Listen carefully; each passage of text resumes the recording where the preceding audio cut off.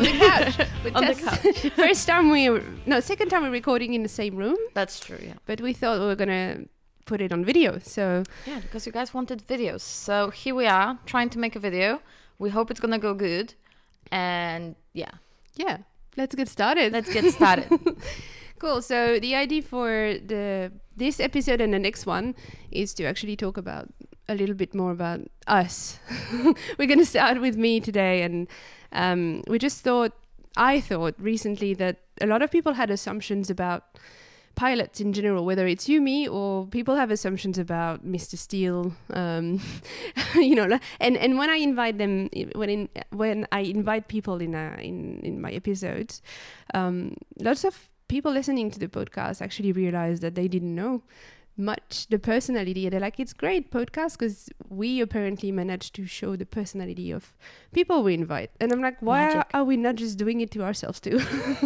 Yeah, it's like a lot. I mean, it's easy to make assumptions about people. A lot of us are probably doing it because, I don't know, you see someone on the street and you're like, oh, I bet this person is doing this or that. And it's easy to do it. Yeah. I hear a lot of assumptions about myself. Some of them are great. Some of them I'm making fun of. Yeah. Some of them I'm trying to kind of make even more bizarre than they are. Yeah. But that's just me being me. I hear about a lot of assumptions about you as well. And sometimes I'm like, why would you even why? Yeah. So it's a little bit of, there's going to be talk about drones obviously in this in these two episodes, but it's also going to be about us and where we come from and who we are. And you didn't want to start, so I felt like I was thinking if I will let you start, then I will know how dark can I go. Yes. Because I didn't know how far away I can go with this story. And I felt like if I'm going to just throw all of it there, then I will be just sitting there like, wow. So I'm just gonna I'm gonna set the level of darkness and depression, and then you can copy. Great, we love it. Cool. Well, yeah. Let's get started. The goal of this episode is to start. I'm gonna not obviously tell everything about my life, but more like where I come from and stuff like that. Someone today actually told me they thought I was from. Where did they think? They thought I was from one of those northern countries, like not Finland, like Norway. Oh, Norway, yeah. And I'm like, what? And they said, oh, I'm just an American, and I hear a different accent, and then I make assumptions. I'm like, yeah, but I don't sound from Norway. Norwegian? Anyway, I come from France, right? Yes. I was born in 1991, March 1991. And great pastries in France, by the way. We've been today. We just got some pastry. We have some in the fridge. Oh yeah. And yeah, so I was born in France. I grew up in the country, not really like in big cities, with my two parents. I'm an only child. And very early on, I got an education by my parents, like a non-gendered type of education, which is interesting because they're very conservative. And to be honest, I feel like the reason why they were making it non-gendered is because they thought girls' toys were stupid. Which actually, since I have a nephew, I absolutely agree with. I went to the boys section. I was like, there's so much cool stuff in here. And then I went to the girls section. I was like, yeah. I get it. So I grew up in a very like non-gendered universe, which I do think it happened. Like that's made me who I am these days, doing drone stuff and lots of things. But anyway, I did that. And when I was younger, when I was around 6 years old, I discovered karate on TV. I saw one guy called Michael Milan, which was a French athlete competing for the world championship at the time. I saw him doing technique. So we call that kata or technique. And I was looking at the TV and I told my parents I want to do this. So then for the next 10 years until I was 16, I did lots of karate competition and stuff like this. Lots of training, hard training, and went to the black belt, and so I can defend you in the street if we need to. I think you can defend yourself if you want. I don't know. I saw you today trying to defend the dog. Oh yeah, I was trying to protect the dog. I saw it. It was really impressive. Yeah. Yeah, so that's what I did for a very long time on top of just, studying. So my life didn't have much time for, freedom and other activities. It was pretty much you go to school and you make sure your homework are done on time, and then you go to training. And then on the weekend you have competition and you better do some results, pressure. Those good parents. Very strict parents too, but, I think that it served me well in many ways. And they pushed me at school too. And I studied scientific stuff in general. So I went to high school and started choosing scientific sector because my dad thought I couldn't really be an artist at the time. He thought artist is not real work. You have to do something. And he said, until you actually know what you want to do with your life, we suggest you start following scientific path, which, to be honest, in France, even in high school, if you choose scientific options, you still have like lots of literature, philosophy courses and lessons. So it's not like you're only going to do math, physics, chemistry, biology. But I did all of this, and that was in high school. And then at the end of high school, I wasn't too sure what I wanted to do. I wanted to be biology teacher, but then my parents said, "We don't want you to be a teacher." Like, what do you want me to Tell be? me. Tell me, because I don't know what I want to be. Well, I had lots of ideas, but every time people would tell me no. So, is this dark enough already? It's slowly getting there, yeah. No, they were just very controlling, and I think it came from a good place. It came from a place where they wanted me to how can I say, like, succeed and be financially stable later in life and have good values. And that's why they thought sports would give me good values and ethics or something like that. And scientific sector, they thought, she can be doctor or engineer or, thinking this kind of way, which, looking back at it now, I don't think it's the only way to be financially stable, but that's what they thought. I think back in the day, it was the way. And this is just what our parents have been taught. So generally, I like saying, like, the things that I'm doing right now, I couldn't even dream of as a kid because they didn't exist. Yeah. So it all went in so fast. I think our parents and us also, we couldn't keep up with it because now you can make money off YouTube and literally make a podcast in which you just talk with your friend and actually people listen to it. Yeah, that's interesting. Yeah. So yeah, it's like something that we couldn't dream of it because like now every kid wants to be a YouTuber. I couldn't dream of being a YouTuber because there was no YouTube. Yeah. We're from this weird generation that all of a sudden everything's there and we're like, ooh. Yeah. Everything you do today, I don't think existed when you were a kid. I think so, yeah. There was no podcast. There was radio talks, which is sort of equivalent to podcast. But you couldn't be on the radio as Lexi. You would have to find a job as a radio yeah, that's a boring way. person. Yeah. And you're flying machines that didn't exist. And yeah. So I guess that's what I said. It came from a good place from my parents. So I ended up going to uni because in France, uni is free. However, only for me, it's a bit complicated. The first 2 years were free. And then the other 3 years I did after that for a master's, we had to pay a bit for it. But it's nothing close to what people have to pay in Australia or even America. How much is it actually? So to give you an idea, my parents, without accommodation, because obviously you still have to pay for flats and stuff, because I didn't stay at my parents' place, I went away. But the actual school was worth 900 euros a year. So that's why in people of US are right now like, what? But and that's also, I think, this kind of thing that people recently didn't understand has influenced my view on how a country should work.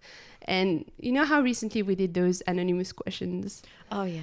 Yeah, on Instagram. For people who don't follow us on Instagram, you have this option of getting anonymous questions from people. And you should follow us on Instagram, by the way.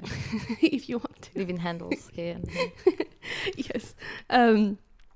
And some people were like, why do you have so such leftist ideas, like liberal ideas or whatever. They compare me to their Oh, yeah. to their American politics, which I don't relate to. I don't follow American politics. I don't much. have leftist ideas because I don't know what's a left. Yeah. I was just thinking, I'm not leftist. I don't come know from what's a left. France where uni is free, healthcare is free. You it's not as easy these days, but when I was young, you could get child support if you were in trouble. There's government housing. There's like people, you have minimum wage, but you also have, for people who are unemployed, you have a minimum amount of money they get every month as long as they're looking for work, to help them support, to not be on the street. And also, it's not like they just get it because they get it. They really have to actively look for a job, take courses, Yeah. and just make themselves better. So it's not that you just decide, I'm going to be unemployed my entire life. Yeah. It doesn't work like that. No, Yeah. just saying. But, and to me, these things are normal because I grew up with all of this, and recently, or even like, be in control of your own body, Yeah. this kind of stuff. And when I see things being different in other countries, I voice my opinion, and then I'm being told that I'm leftist, but I'm like, you guys, it happens differently in other countries. Of course, I'm going to have opinions from the country I come from. So 900 euros a year, that means that my parents probably maximum spend 3,000, counting like, books that I needed to buy or whatever, like sometimes equipment. So, I was lucky to be in France for my studies, and I forgot to say what I studied, mechanical engineering. Yeah. So I have a mechanical engineering background, which was fun to study. But then when I started doing internship as a mechanical engineer, that's when I realized I just didn't like the job. I liked the thinking, and I liked solving problems, but I didn't like working on the topics I was working. So my first internship was making giant motors for Mitsubishi boats. So just like Nice. the motors would be the size of your room here. Nice. Just like a car engine, but the size of your room. Nice. So I had to just work on that. Second internship, I was working. I was designing a plastic extruding machine. So it's very specific. Now that I think Yeah, about I'm interested. So when you have a company that, for example, creates plastic tubes, like for your gardening hose, you have all the process where the plastic is melted, and then it gets molded, and then it gets harder. But at the end of that line, you have a machine that's pulling the tube. And then after that machine, you have the one that rolls it in like giant. Well, I was designing the machine that was pulling the tube. I'm laughing because I'm like, how did I find that job? Well, it's interesting. I'm wondering, like, guys, if you are shocked that she has an engineer degree, let us know in the comments on Onigiri & Co. Instagram. Yeah. Or if you are watching it on YouTube, then on YouTube as well. Yeah, let us know. Oh, actually, let us know what things actually shocked you throughout the entire thing. Yeah. Like, what were you assuming, and what assumptions have been totally wrong? Because this is going to be interesting. Yeah, that's actually, I'm curious to know. Yeah, me too. It's going to be interesting. So anyway. Yeah. And then the last internship is more like when I realized I really didn't want to do this. It was actually not the project was cool. I was in research and development again. And I ended up, it was designing a pump for, I don't know actually what was going to be used like in that pump. There were some contracts with countries like Iran. No, yeah, I think there was Iran in the list, and they never told us what they were going to do with the pump. And I'm like, I'm not sure I like this part of the job, because I'm designing stuff that look innocent, like just a fluid, a pump for, it could be for water, but I'm like, what if it's used for other things that I ethically wouldn't agree with? So It scares me just a little. Yeah, and also somehow they made me understand that I was doing all this cool research and development stuff while I was in an internship. But the other engineers that were working in all these companies, they were all day just use Excel spreadsheets and doing budgets, and they were not designing things anymore. And I just thought, well, first off, I don't like the project I'm working on. I like the designing part, or creating stuff, but I don't like what it's going to be used for. I don't like it ethically speaking. Mm. And then I thought once I'm an engineer, I might not work on that anymore. I'm just going to work on a very small part of a project, because I had the chance, for the extruding machine or for the pump. At least I was designing the whole thing. And I'm like, one day maybe I'm going to be hired in a car business, like for Audi or whatever, and all I'm going to design is maybe the light bulb at the front, like, how it's going to work. And I'm like, I don't want to do this. And most projects, you never see the end of it, because once you finish your project, it gets sent to somewhere else. And that wasn't my thing. And I felt like I was always a creative person. And this would, even the slight creativity that I was getting from my internships, I thought one day they would be taken away from me. So it was very dark time, very depressed, crying to the job. Like, I was not working because it was intern, but I was still being paid, and crying every day in the car, going there, crying, coming back. And that's when I had the idea of moving to Australia. Because I was like, okay, I'm graduating at the time, I had 4 months left at uni. And I thought, okay, I know what I don't want to do, and I still don't know what I want to do. That's really good that you know what you don't want to do, by the way. That's actually it's actually helpful. It's a good advice. If you don't know what do you want to do, try things and try to see what you don't want to do. Yeah, and actually, if you know right away what you don't want to do, just skip it. Yeah, I agree. So at the time I was with my ex-partner, and he was also quite lost. He didn't mind doing engineering job, but I feel like he didn't like working for people. I think he had more an entrepreneur kind of spirit, but didn't know where to start, because we would be soon fresh out of uni, and you still don't have money because you're not paid. And even though like I said, uni is free, internships were not paying much, and your parents, they're still working. They're not going to give you money for him, for example, to start a business. Like, how do you start? You have to start working for someone before you can work for yourself. And I thought maybe a good break would be nice. But I didn't want to go on holiday and not do anything. So I thought, if I go somewhere where I can be fluent in English, I feel like in today's world, it's going to be an asset, a good investment. So I had some savings. And I had enough savings because I had saved since I was a kid, lots of money. So I spent it all in plane tickets and a van, like an old van from 1980. When I think it was 1988 or something like this, when I arrived in Perth, WA, in Australia after I graduated. And that's where everything changed. So much. I forgot to mention that last year, when I was doing this internship at the pump thing, that's when also I sort of got into drones, thanks to my partner, because he had started building a drone that was with an Arduino plastic frame. Oh, yeah, like full of vibrations, with like a GoPro Hero 3 on it or something like that. Oh my god. And he flew that around our building complex, like in the garden that we all had, and people were looking through their windows like, what's that noise? Because the thing was this big.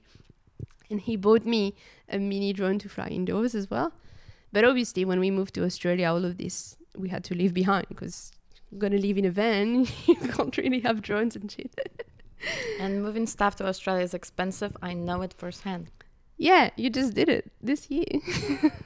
I moved here with 40 kilograms of things, and 20 of them was actually drone stuff. Yeah.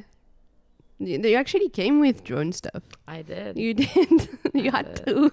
With some drone stuff, not all of it. I sold some. That's coming. I gave away some too. Yeah. Okay. That's nice. Yeah. That's so generous. Fun, tell us. We will know in the next episode. Oh. Yeah, anyway, I moved to Australia with the idea of being a backpacker.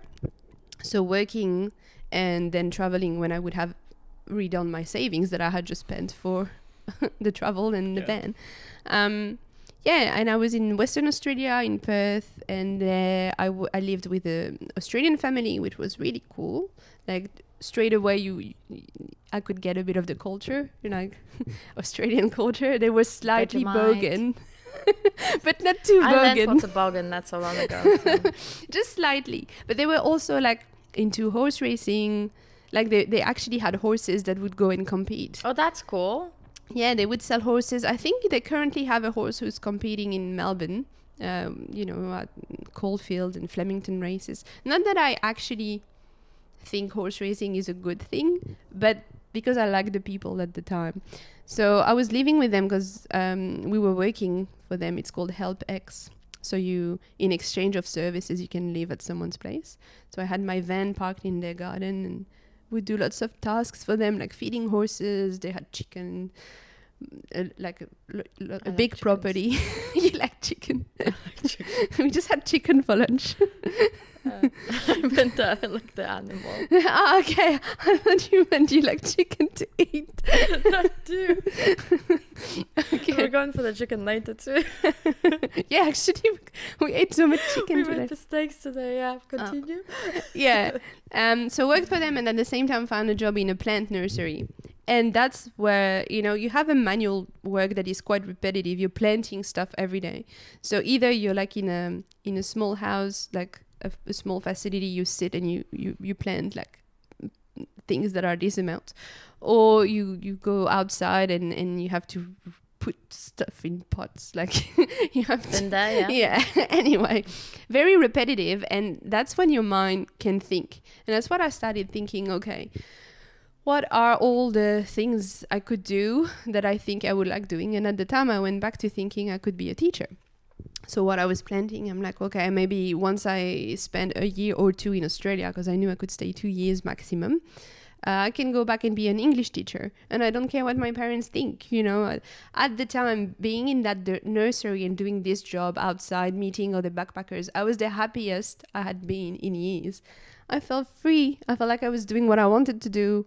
I felt like I was doing something else. Learning about doing actual things like growing plants was a good feeling after spending, 5 years studying about math, physics and stuff like that. I was just like... Yeah, which, by the way, also I think some of people actually need to go outside and touch some grass. Yeah.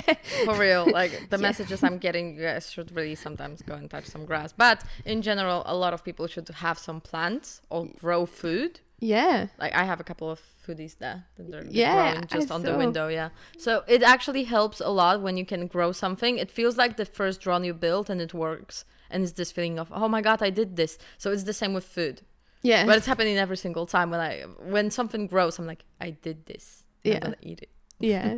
Yeah, it's really rewarding. Yeah, it is. And I do think that psychologically speaking, because I was doing something completely foreign than what I was doing, I was with people with a different culture, even though it's still Western culture, let's be honest. It is. But, and speaking different language, which show you that there's always barriers that you have to, how can I say? Overcome. And it makes you more open-minded about people living in different countries and stuff like that with different background. And I also... It's eye-opening, I think. Yeah. It's actually a thing, like I was talking about it with RG yesterday, that when you move from country to country, you literally force yourself to do all the new things, start the new habits, because you cannot actually do your old habits. And if there was a lot of bad of them, then even greater. And it just really forces you to be in a brand new place and start everything anew. And it doesn't matter if you move to another country actually, or just to another city, because there's a lot of new things. And if you are feeling really stagnant and you don't know what to do and you feel just stuck, move. Yeah. There's a difference between moving and doing exactly the same thing, expecting different results. You know what I mean? Like, you can go on the other side of the world, and I could have been like, well, maybe I'm just going to look for an engineer job. That would have been stupid. Yeah. What you mean is moving and change and getting out of your comfort zone, and only good can come out.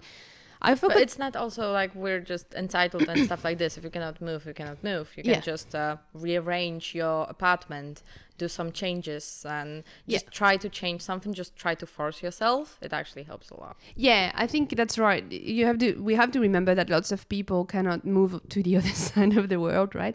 But the moving somewhere else sometimes pushes you to think out of the box and make changes. And if you don't move, then you have to force yourself to be like, I'm really unhappy now. what could I do to completely change what I'm doing?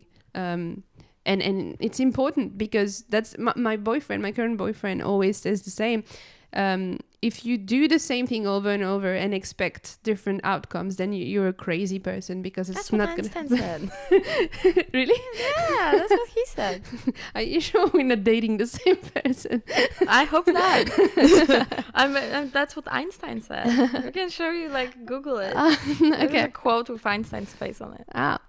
That's interesting. I didn't know. Maybe Sean knows it's from Einstein, but yeah. Anyway, and all this time, like I'm sort of trying to be quick and summarize things. But what I forgot to say is my whole life up to the nursery point, I had felt anxious about everything because there was so much pressure put on me to perform, which is nice because it teaches you value of hard work and pushing yourself and pushing your limits. But it came with so much anxiety that I never felt like I enjoyed my life up to when I was 23, putting seeds in soil, and Sounds so great. And my life changed when I was in the nursery. I was putting the seeds into soil and changed my life. Well, nice. It's a bit metaphorical. It's a good thing. We should make a t-shirt of it. Yes, I wasn't happy until I planted seed. But it's sort of true. Available in merch store right now. But that's something you mentioned today, actually. You told me before we started recording, you are still scared of financially failing and then being We'll go to my dark stuff in the next episode. But that was, so even though I felt like I was happy and doing an adventure and following my heart, the pressure of performing this time was not put on by someone else on me. I was putting it myself on me. Because I thought, I don't want to go back to France, at least yet at the time. I was like, I want to stay as long as I can here and learn and figure out what I want to do with my life. But I was always scared of not performing well at the nursery and then get fired because the boss was super strict. I can You're be a good girl. Yes. Okay. And then I was scared of thinking. No, sorry. I was thinking I had to perform well and not lose my job as a backpacker. And the thing as a backpacker is, you have a job for like 4-6 months, but then you don't know what's next. Yeah. So not only I was trying to think about what I wanted to do in general with my life, I also had to think every time short term. And anyway, I'm trying to fast forward a bit. Finished that job at the nursery, and now it was time to travel a bit because I was like, well, now I'm going to enjoy being in Australia. So I did a huge road trip for 3 months. Went to Bali, was cool. And then came back, and then again, I need to find a job. And that's where I found the job where most people discovered my YouTube channel at that time, is when I was in the Northern Territory, which is desert. For people who don't know Australia, it's just nothing. There's nothing in there. There's literally nothing. And I was working as a cook in a kitchen for school. Indigenous That was school. in the middle of nowhere. In the middle of nowhere with indigenous community, and that's where I really found myself, to be honest. I was just I'd never want to be an engineer anymore. I don't want to be as in a scientific thing. I want to be with something that involves being with people and making people feel good. And I still had no idea what it would be. And I was around teachers a lot, obviously. I was thinking, maybe not teacher, I need to find something else. But just cooking for 2.5 years for kids, and also cleaning after them, the toilets, and that was after I cook, obviously. Of course, dark stuff comes back in. Cleaning classrooms and stuff like that. It was also lots of time to think and lots of time for FPV. That's where FPV came back in my life, and that's where people discovered my channel at the start. And then creating videos. Yeah, I found that I wanted to do this, telling stories. And then I remembered at that time that when I was a kid, I loved making stories. I loved writing. I would write stories and then draw things to go with it and show my parents. And they just thought it was funny. But the few times I had said to my parents, I want to be an author, they would just laugh and be like, Aww. no one, yeah. And be like, it's not a... If someone tells you their dream, just do not laugh. Because Just don't. I loved reading too, and that was my whole life. I was a very introvert kid. And they just said, it's okay, keep it as a hobby, but you will never be able to do it as a living. I love when people believe in you. They believed in me. Good parenting. There's nothing better than the support of your family. They were a bit pessimistic, but I mean, maybe it was wise from them to do that. Maybe. I don't know. But I remember that also at the time when I was younger, but then we had computer. My dad had a laptop with PowerPoint on it. And I used to make stories. So there was stock image in Microsoft. Like you could find insert image and you will. Yeah. They had like, I would make mini movies on PowerPoint. So for example, there was like, I did one with spies in a facility. So I had found images of I don't know, like a sort of factory, and then the text would appear like, in those movies with the military type of writing. Oh my God, and you would hear so like cool. And I was doing that and I was like 10 or 11.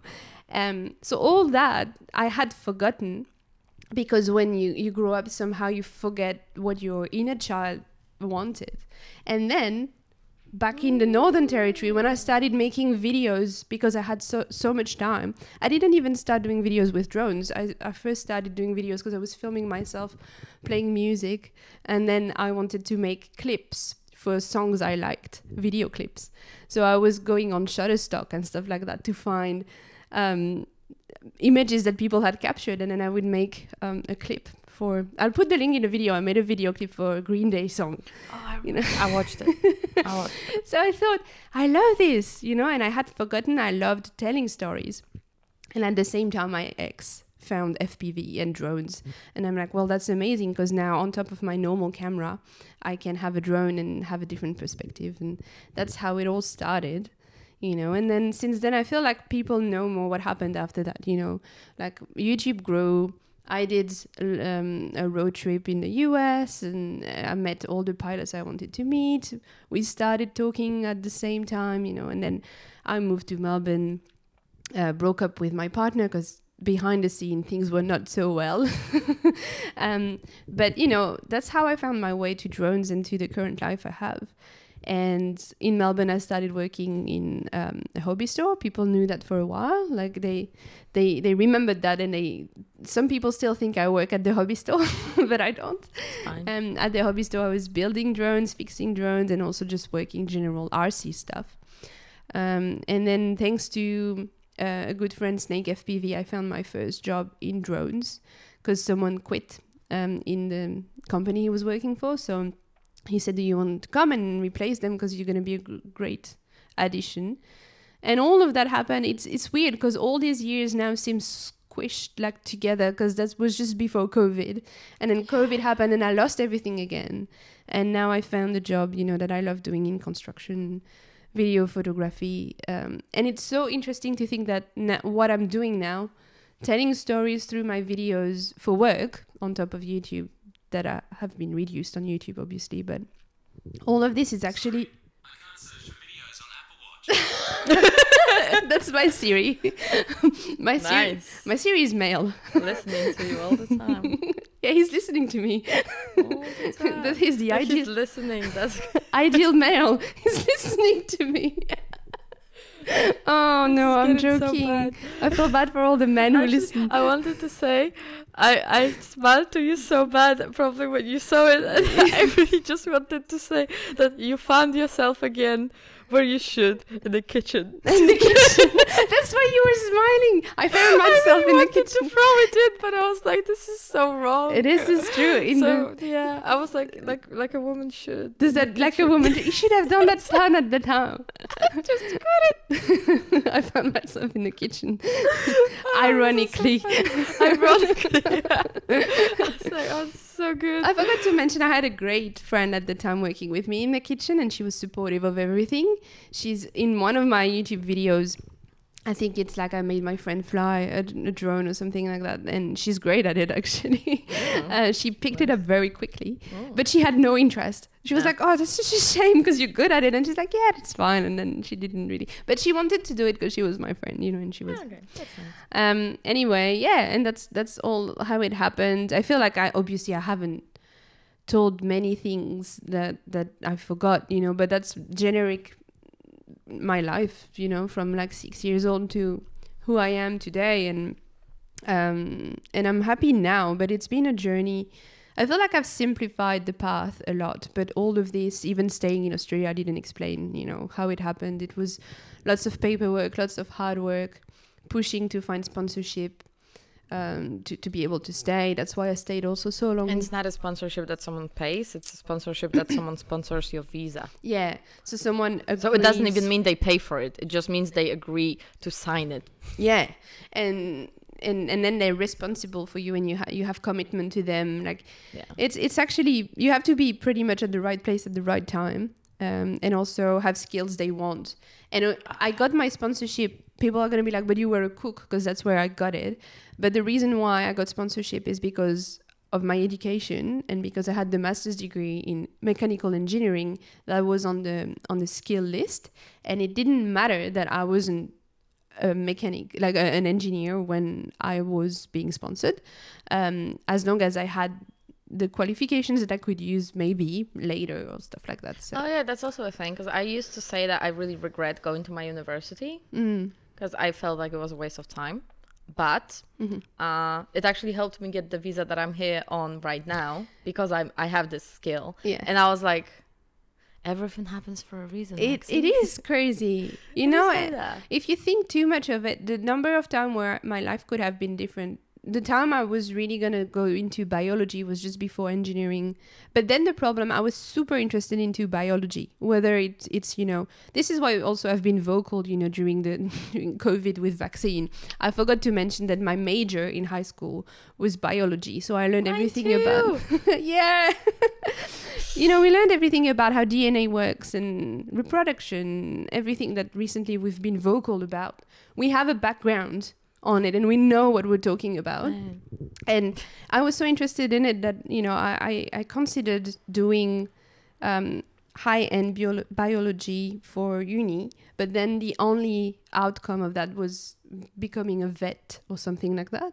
Like the opportunities after studying a lot of biology were not crazy. Or you can become, you know, you can go to research, but research... I wanted to be a pathologist. A what? Like the pathologist, the person that cuts people after they're dead to check why they died. That's cool. But then someone told me that first I need to be a doctor and actually save a lot of people. Oh, and I was like, no, I'm not interested in that. I'm interested in cutting people apart. And don't get me wrong, it's not going to the dark part. It's because I didn't want to deal with clients that are complaining. And I thought that this is the perfect job that I can have, because my clients are literally dead. So it's so funny. I didn't know you wanted to do this, because when I lost my job at the drone thing with Snake, I looked for any job, and I actually thought, you know what? Why couldn't I work in a morgue? I don't mind. That's a great idea. Your clients are just dead. They cannot complain. Yeah. After working in retail, and then I had a break of drone industry, I thought, I don't want to go back to retail. I don't want to go back in a kitchen. Maybe I should just work with dead people. It's so funny. You had the same thought. I will go to my past, but that was one of the things that I wanted to do because of what my mom and dad said. Wow. And yeah, they told me I need to be a doctor first, and I was like, no, I'm not interested in that part. So I guess I'll skip it. But yeah, I agree with everything happens for a reason. And it's been a struggle. But I'm grateful. You know, I come from when I was younger, my parents were lower class. But then once I was more in high school, I feel like they were already sort of middle class. So I'm grateful. I don't think what happened to me would have happened if we've always stayed low class type of things. Because I said I had saving, because every time for my birthday, they were giving me, you know, like 20 euros or 10 euros. I would put it away. And I would do that all the time for Christmas. And if my grandparents were giving me money, I would not use it and put it away. But you have to have money in the first place to move to Australia. Yeah. Like, to give you an idea, I think my savings were about 5,000 euros when I was 23. I had saved for my 3 internships as well, you know. But that means also in 23 years, I was able to save that. And not everybody can do that.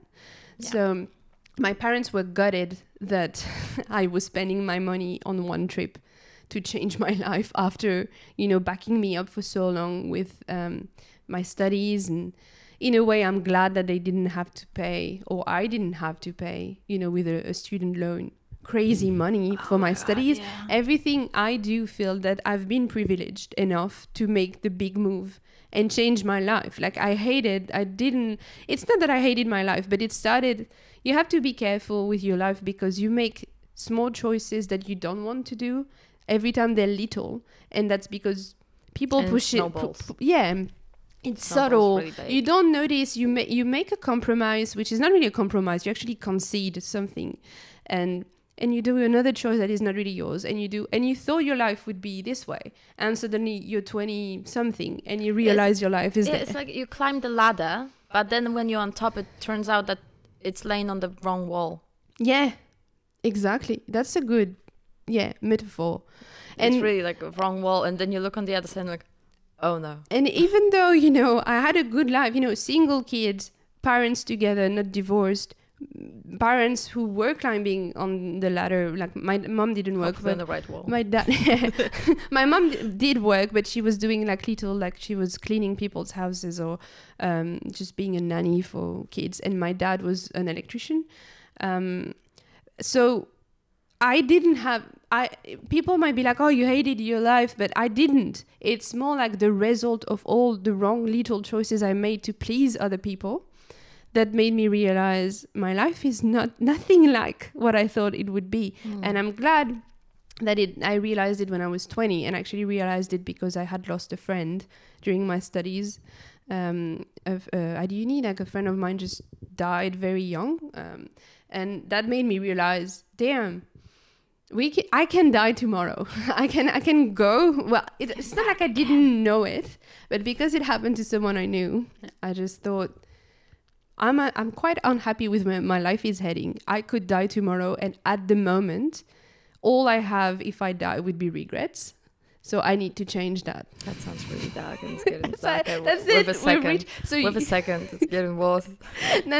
I'm just like, no, don't worry. I've already told that to my current boss, and I said, at the time, I felt like it was awful, but now we're talking 10 years later when I realized this, because I realized this when I was 21, and I'm like, I'm so glad. And if I had to die tomorrow, I actually don't mind. So it's a good story. Like with everything I've done with FPV, can you believe that we've been flying drones that we didn't even know existed, when we were younger. I've traveled thanks to FPV. Everything I've done as a backpacker, I have the job I wanted to do. I do things like a podcast with people that matter, yeah. And I do think that some people, when we say, oh, they have midlife crisis, unfortunately, they didn't get the opportunity to realize that before. And I'm so glad it happened to me at 20 and not 40. That's true.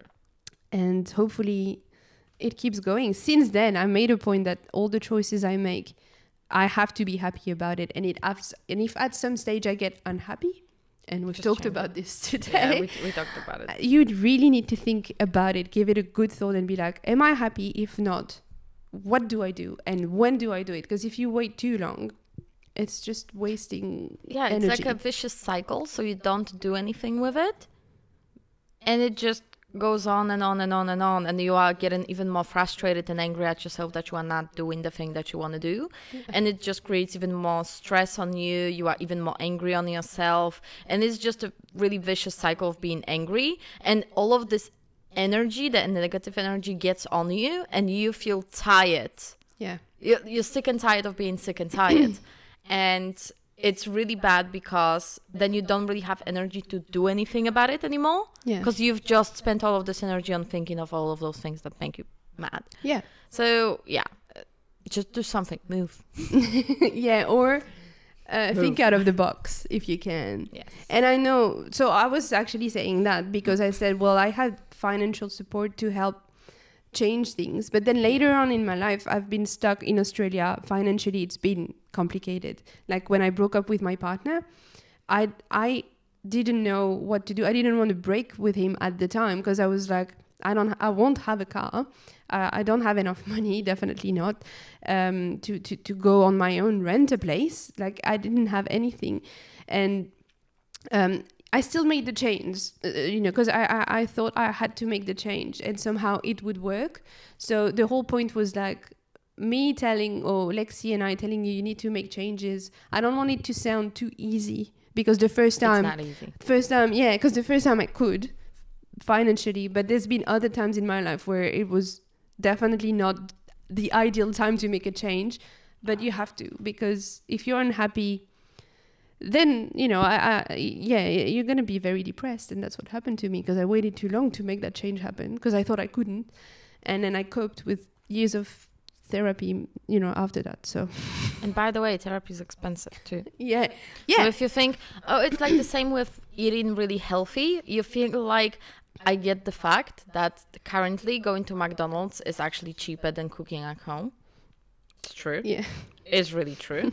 But in the long term, you know how much you're going to pay for doctors, operations, pills, and all the type of things? You better eat healthy. You're going to save money on that. Yeah, that's true. Yeah, especially when you don't live in France and healthcare is not free. Yeah, that's true. That's true. The liberal in me is talking again. Yeah, we're leftist. So anyway, my camera is dying. It seems. Damn. Well, Switch the battery or I think, just finish? How long have we been recording? 47 minutes. Cool. I think that's it. We just need to tell the people who have listened to that we have video now.